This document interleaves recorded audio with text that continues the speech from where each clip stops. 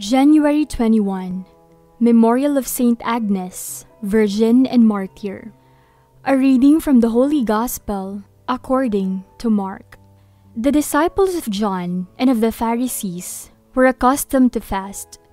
People came to Jesus and objected, "Why do the disciples of John and the disciples of the Pharisees fast, but your disciples do not fast?" Jesus answered them, "Can the wedding guests fast while the bridegroom is with them? As long as they have the bridegroom with them, they cannot fast. But the days will come when the bridegroom is taken away from them, and then they will fast on that day. No one sews a piece of unshrunken cloth on an old cloak. If he does, its fullness pulls away the new from the old, and the tear gets worse. Likewise, no one pours new wine into old wineskins.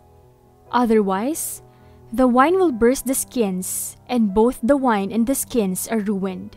Rather, new wine is poured into fresh wineskins." The Gospel of the Lord. New wine into fresh wineskins.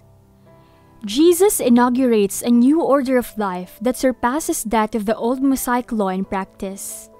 The Jews are accustomed to the traditions of their forefathers wherein prayer, almsgiving, and fasting are considered the three pillars of Judaism.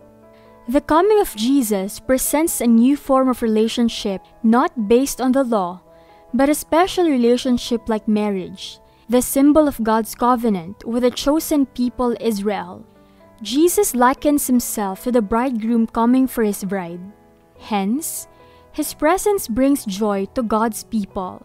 He departs from the austerity and the rigorous way of life of John the Baptist while presenting a new liberating lifestyle based on a relationship of love.